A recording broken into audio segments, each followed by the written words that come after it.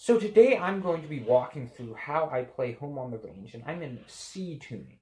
So that's a C in the bass, a D, a C, a B, a C, a G, a B, a D, and a G. That's a little fishy.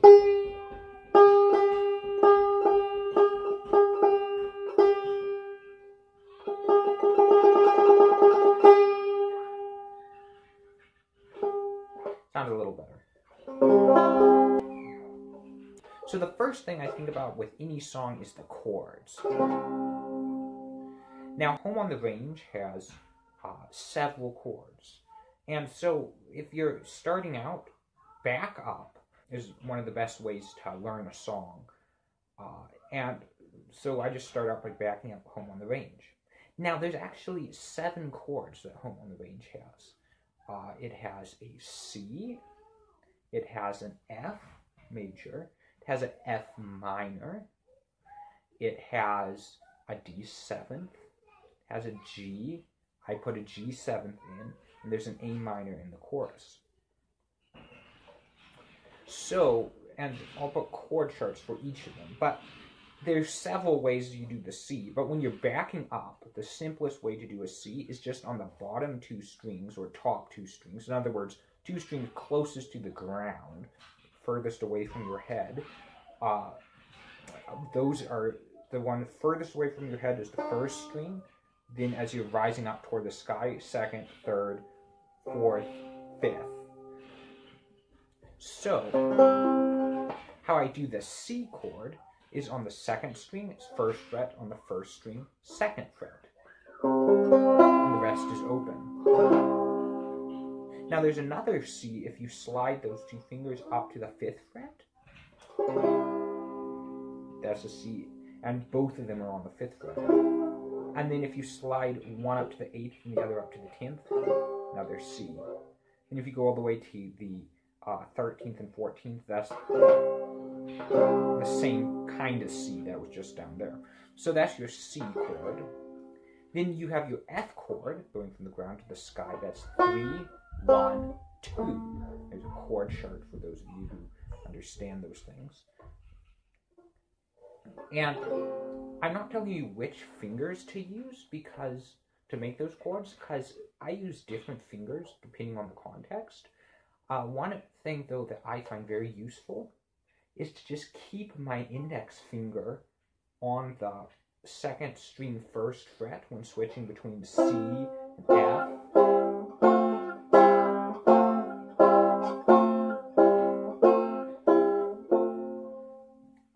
And in that way it stays still and the other fingers do whatever they're doing. So then you have F minor, which is just like F major, except the 3rd string instead of 2nd fret is 1st fret. If you just move that finger back, that puts tension, that puts strain on your arm. That's not comfortable, and that's not healthy. So what you do instead is your index finger, which is hanging on the C or whatever finger you're using, you just bar with it instead. I don't bar all of them, because that would be a muddy chord, a more complex, richer chord. I leave the C, the thick string, the fourth string, open, and then the rest are barred. Much more comfortable. So that's your F minor. And then you have your D7, which is like your F, except what it is going from the floor to the ceiling. You have open string, that's a 0, open, 1, 2, and a 2.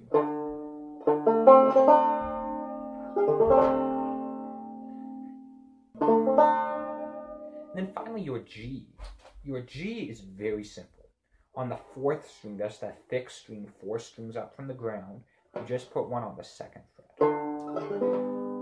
Now I haven't talked about A minor yet. It's very much like F, except instead of, and it's very much like C. So if you start out from the C, on the third string, instead of playing the open, you'll want to use a finger to press the second fret, and there's your A minor. So those are all the chords you need to back up home on the range. It's really simple. Now, some people just use 3 chords, and I'll get into that and why that's a very poor way of doing it. But in an emergency, in a survival context, you may want to do that. But 7 chords isn't too hard to learn. Or I didn't show you G7th. When I'm actually playing the song, how I do G7th is I take the one that was on the 2nd fret, 4th string, and I just move it up to the 5th fret. But if you're backing up and you really want the 7th to stand out, instead you leave your G where it was and just put a pinky or put a finger on the 3rd fret, 1st string, 3rd fret. Or if you really want it to stand out, you do one 1st string, 3rd fret, and 2nd string, 3rd fret. That really stands out. But that might just be the easiest. Alright, so now we can back it up. And you'll hear where these chords come in. So we have a C. C, C, C, C, C, F, F minor, C, D7, G7, C, C, F, F minor, C, G, C, C, G, G, G, C, C, A minor, D7, G,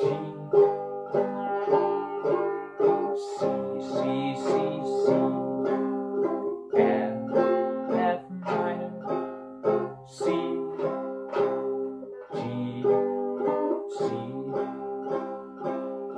Oh, give me a home where the buffalo and the deer and the antelope play,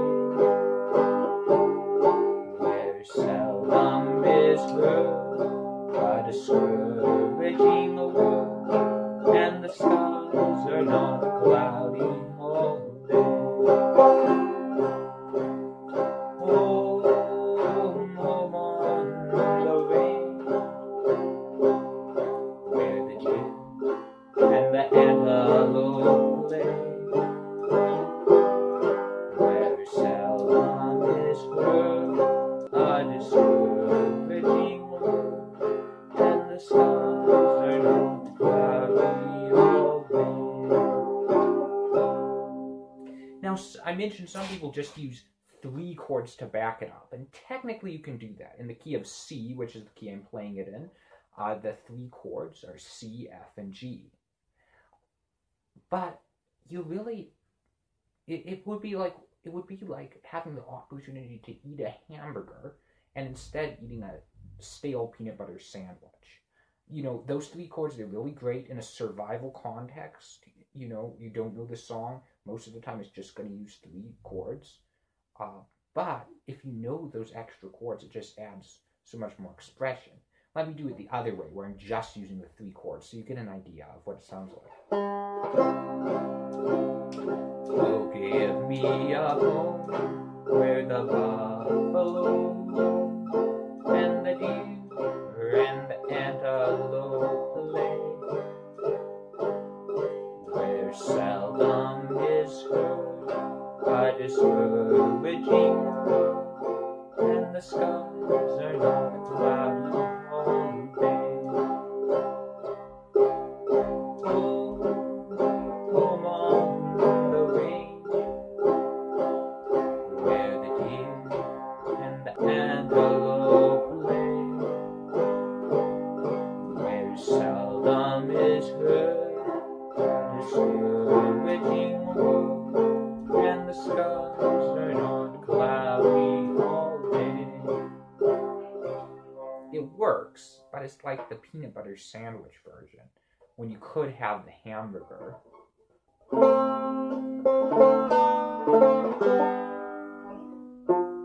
So we're going to be using the other chords, the good chords. And if you know of any extra chords you'd like to throw in beyond just those 7, please leave a comment. Or if you like to use different chords, please leave a comment. I love learning new chords and where to put them. Okay, so then from there, I think about the tune in the context of the chords. So I know most of the time my fingers are going to stick around the C shape while I'm doing when I'm playing the song. When I'm playing the song, I know most of the time the fingers are going to be in the C shape when the backup chord's a C, and somewhere in the F shape when the backup chords are F, and so on. So then I can just pick out the tune, keeping the chords in mind. And in fact, I can even pluck the rest of the chord for context. I'm going to do it without for now.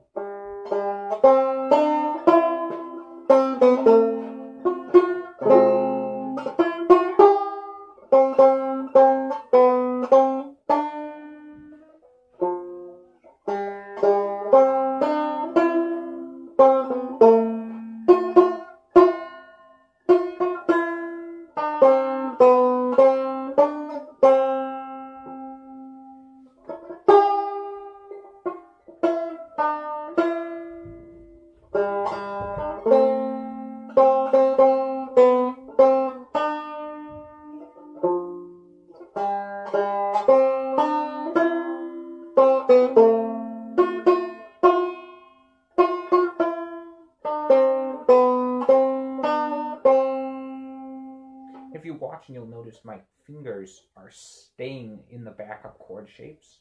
There's a few mistakes I made in terms of not having the fingers in the right shape at certain times, and if you caught those, good for you. You're paying very careful attention. So now I didn't give you which strings those are. You can do them on several strings, but it's third in your C shape is 3rd string, 2nd string, and we're going from ground. So 3rd from ground, 2nd from ground, 3rd from ground. So now we go 2nd, and then we do open first, and then set it down on the 1st, and then we go back 1. So that's on the 2nd string, and then we do that open. Now we're switching to our F, and it's 3rd string, 1st string, and that's where F minor comes in. And then we go 2nd fret on 1st string, back to 3rd fret. You could do 5th string, but if you're playing the full song, you're going to go up here. That's a 5 on a 5th fret on the 1st string, and then we're jumping back to our C shape, and that's 2nd string, and then we're doing a D7 shape. Second string, play it open, play it on first fret again, and then our first string. And that's where you switch to your 7th. And then we repeat for third, open first, second fret first.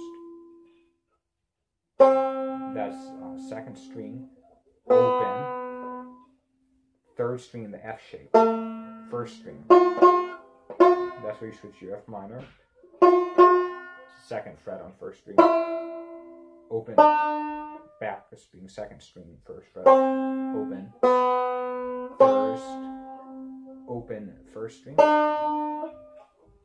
and then you return to your second string, first fret to complete the C. So then if you combine the chords with the notes,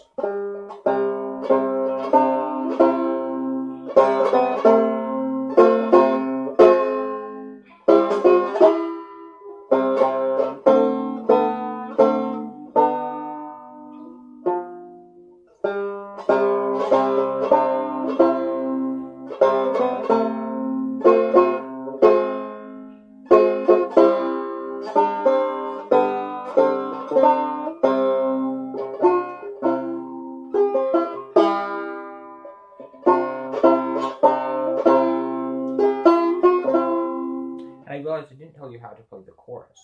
Maybe that's homework. I don't know. Okay, well, I'll tell you how to play the chorus. So that's where that other C comes in. That's the 5 and the 5 on the top 2 strings, the ones closest to the ground. First and second. That's 5. And then I do a roll. So in other words, I play first string, and then second string, 5th string, and I do that twice. Then I go do the same thing, except I just take these 5s and I slide them down to the 3rd fret.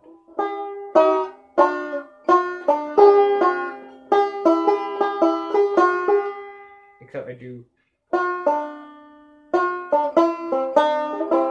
So after the 3rd fret, I slide down to my C shape.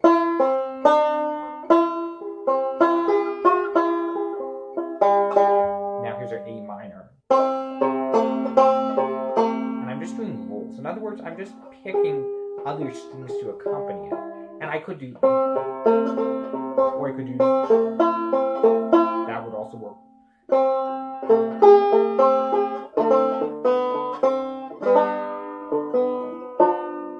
Then you're back to your start.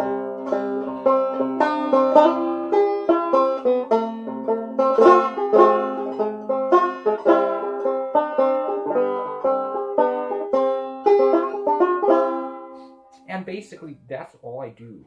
A couple things real quick. One, I don't use rolls all the time when playing it.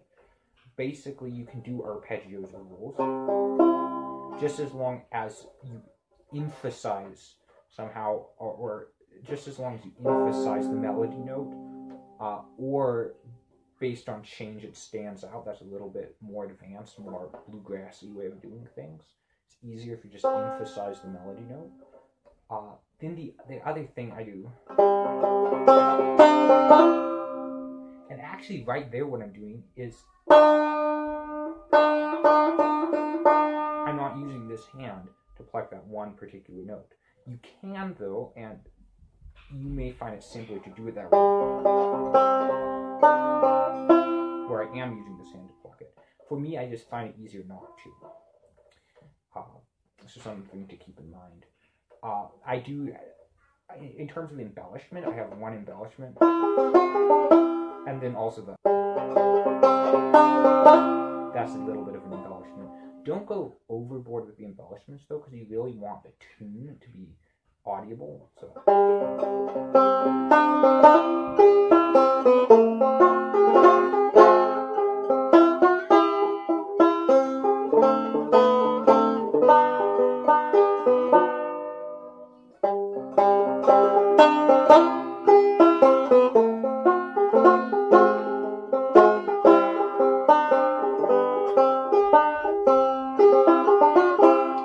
little ending I'm doing is a very simple embellishment. So I have my C shape. And that's a forward roll. So I go 5, 2, 1. Then I go up where both of these are on 3rd fret.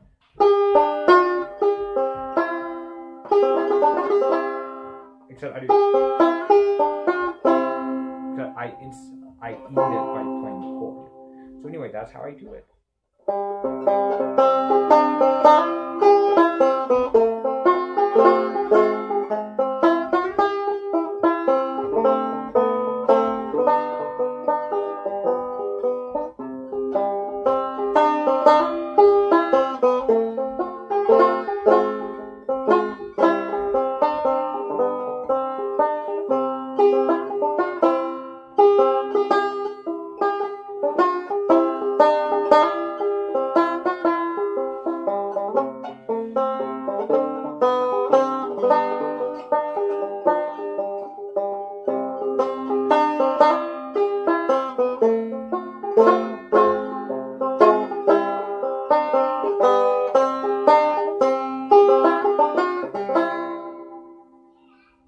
Alright, so thanks for watching. Leave any questions, comments, if there's anything you want me to be a little more detailed on, or if you're confused about something, or you want like how to make minors from majors, or something music theory related, or how do I do this or that, definitely leave a comment, or maybe even incorporate it in a video.